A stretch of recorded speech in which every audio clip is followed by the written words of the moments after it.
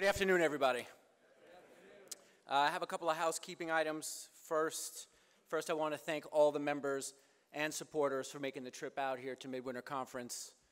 This is the final session of the 114th Congress, and for those of you that like sports or are familiar with sports, I would probably say that this is 4th and 10 right now at the 10-yard line, and we need to punch it home. We need this touchdown. There's a lot of bills out there, both in the House and in the Senate, that we really need to get across the goal line, and it would be great to be here next year to talk about some of those bills that have been enacted into law. But I'm going to tell you that we not only need your support, we need the support from the people that support us in your hometowns, okay? One of the interesting things about these conferences and DAV conventions, our members and supporters, and I've been coming to these for probably about 13 years now, is our members are very honest. If they like something, they're going to tell you. And if they don't like something, they're going to let you know as well. So I have a couple of takeaways from my last briefing last year, and these were some of the comments that I received. They said, Paul, your budget presentation, there's too many numbers to keep track of. Come on, tone that down a little bit. So I'm going to give you a synthesized version of our budget proposal. But for those sticklers that like numbers, we're going to have those posted on the website as well. So you're going to get two things to see.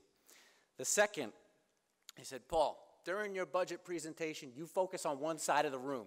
It's usually the side of the room with the projector. So I'm going to spread the love this time around. Okay, I'm going to move my way around like a sprinkler head. All right. The third, they said, Paul, you've been doing this for 2 years now, and you've been giving out $10 Starbucks gift cards. You're not keeping up with inflation. And what I would say to that, if you received DAV's alert that we weren't getting a COLA this year, now you know why it's 10% again this year. So for our quiz this year, I will have, again, $10 Starbucks gift cards, and we'll lay out some ground rules regarding the quiz as we get closer to the end. What we have right here is the cover page of my report. And what I would like you to see here is how the budget breaks down for the federal government. You have the largest portion of the federal government, which is our military. That's where most of our funding goes. But interestingly, you'll see who is second. Veterans benefits, $75.4 billion in discretionary spending for the VA, which equates to about 7%.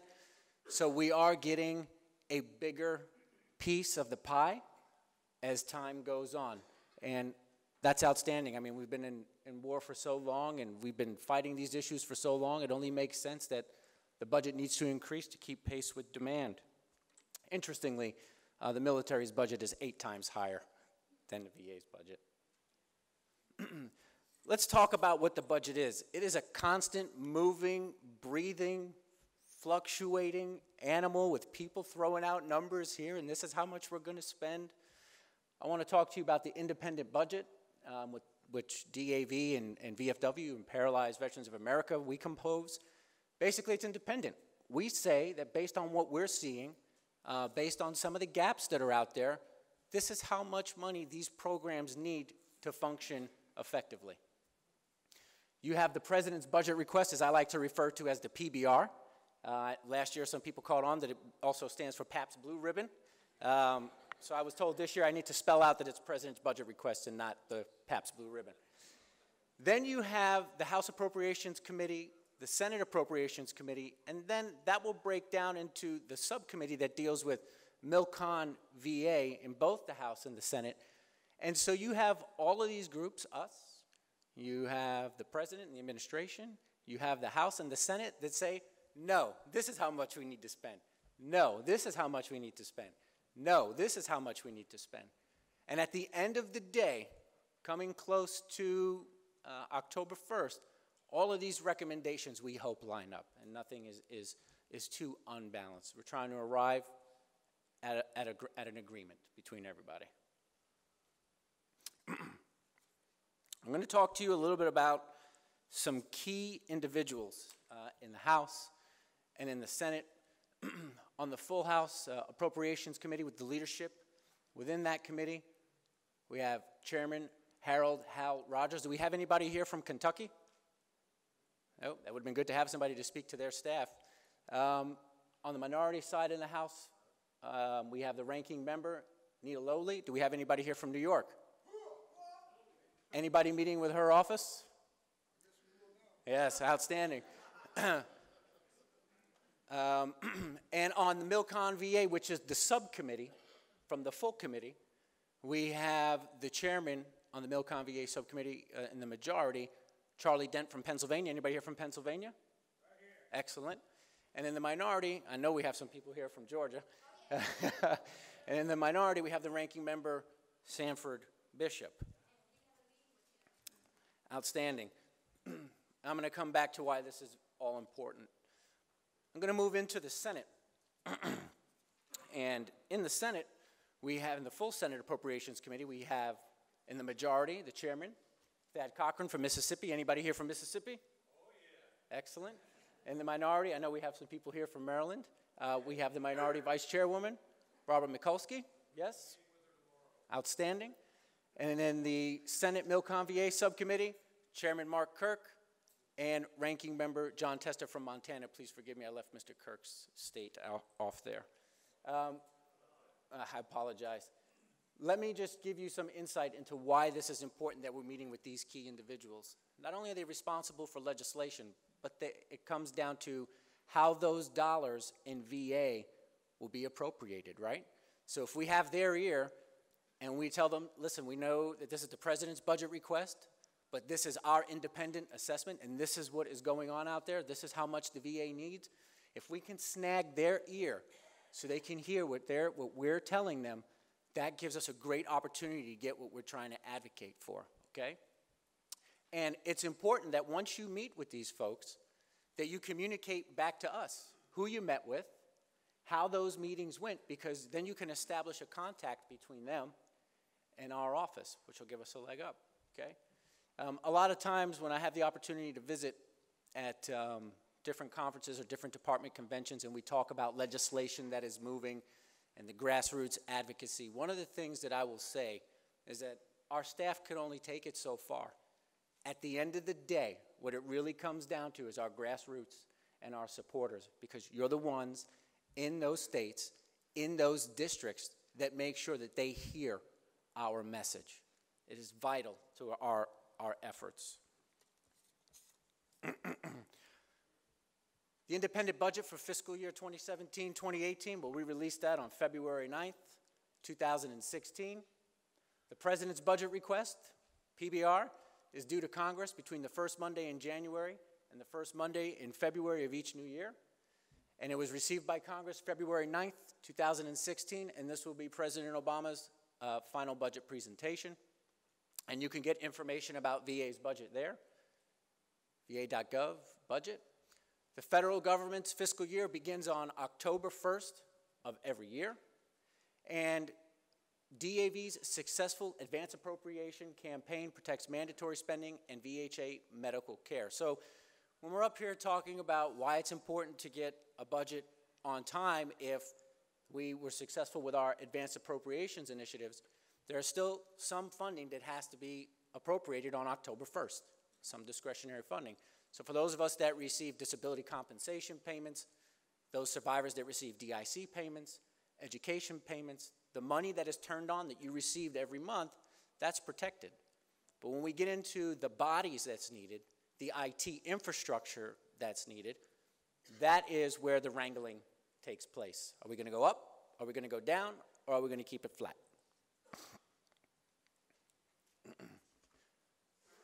For fiscal year 16, what did we recommend in the independent budget? We recommended $74.4 billion in discretionary spending. The President's budget request, $73.5 billion in discretionary spending. So what did Congress appropriate, and what am I talking about for the current year? Remember, the current year, the fiscal year for 16 began on October 1st, right? But VA didn't receive its funding until December. So what we got, finally, was $71.4 billion in discretionary spending, $91.3 billion in mandatory spending. That came out to $162.7 billion in total spending. In the advance appropriation, we got $63.3 billion and $103 billion for mandatory spending. Our total spending right now for fiscal year 17. And again, this is what we're debating now. This is what we're talking about now. What is VA going to get for fiscal year 2017? Right now, it's projected to be $166.3 billion. What did we recommend for fiscal year 17? We said the VA needs about $84.4 billion in total discretionary spending, which was about $10 billion over the previous fiscal year, over fiscal year 16. $73 billion is for VHA alone. The President's budget request for 17, $84.2 billion into total discretionary spending, with $74.2 billion for VHA and $3 billion in medical care collections. And where are we at with the House and the Senate? Well, right now they need to determine what is the budget going to be for the federal government. So we still need to get to that point. Then we'll get into what do they recommend in the House, what do they recommend in the Senate for VA spending, and then we have to come to an agreement. We have to work that out between both chambers. What did we recommend? Some highlights from the fiscal year 17 IB budget. Staffing for compensation and pension services. I would be paying attention to some of this stuff because, as you know, we like to have a little quiz at the end. So hopefully you're writing some of this information down, not all of it. We recommended 1,700 employees for VBA alone. That would address non-disability rating activities, call centers, and fiduciary programs. The President's budget request only requested 300. So we got a difference of about 1,400 personnel. We recommended 158 for vocational rehabilitation services, 0 in the President's budget request, and they've been flatlined over the past few fiscal years. We recommended $84.4 billion in discretionary spending, an increase of $4 billion over 16, or 5%. And for VHA, we said $73.5 billion for VHA healthcare, an increase of $2.6 billion over fiscal year 16, or a 3.6% increase. For construction, we recommended $2.2 billion.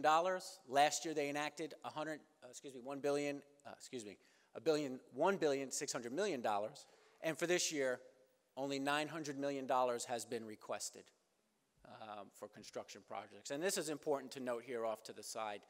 In fiscal year 15, VA projected it will take between $18 to $22 billion to close all current and projected gaps in access, utilization, and safety. VA is managing 30 major construction projects that are partially funded, some of which were originally authorized by Congress in fiscal year 2004. These projects need to be put on a clear path to completion. For medical and prosthetic research, the IB is recommending $740 million. Please forgive the typo right there. It should be $740. We'll get that corrected. And the President's budget request, $663 million. For VBA and the Board of Veterans Appeals, we've been hearing a lot about appeals. We've been hearing a lot about the Board of Veterans Appeals. So what did the IB say they needed? Together, they need about $3.1 billion for fiscal year 2017. In fiscal year 16, they got $3.1 billion, and for fiscal year 17, the President's budget request only requested $2.9 billion. So we're off there. We need to bring those numbers up. Okay. I'm going to move into some of the quizzes, some of the questions we have for our quizzes. Just a couple of ground rules. Number one, if you shout out the answer, you have to buy Starbucks gift cards. Okay? Or you have to do 10 8-count bodybuilders. So for those of you that were in the military, you should be familiar with what the 8-count bodybuilder looks like. We're going to go ahead and rotate across the room so that we do spread the love this year. And I will begin. Please raise your hand. I will begin with the first question. Here we go. The first question is, who is the chairman for the Full House Appropriations Committee? Back there? We have Hal Rogers. Survey says, Hal Rogers from Kentucky. Good job, sir. Here is your gift card. $10 to Starbucks. Come up and get it at your leisure. Joy, would you give that to him, please? Thank you. Good job. Next question. When does VA's or the federal government's fiscal year begin? Warren? October 1st. Good job, sir. Come on up. Grab your gift card. All right, so I was on that side of the room. Now I'm on this side of the room. I'm tracking. Next. In the House, what is the name of the committee responsible for approval of appropriations? Sir, ma'am. We have Appropriations Committee. Very good. House Appropriations Committee. Come on up. There you go. Next question.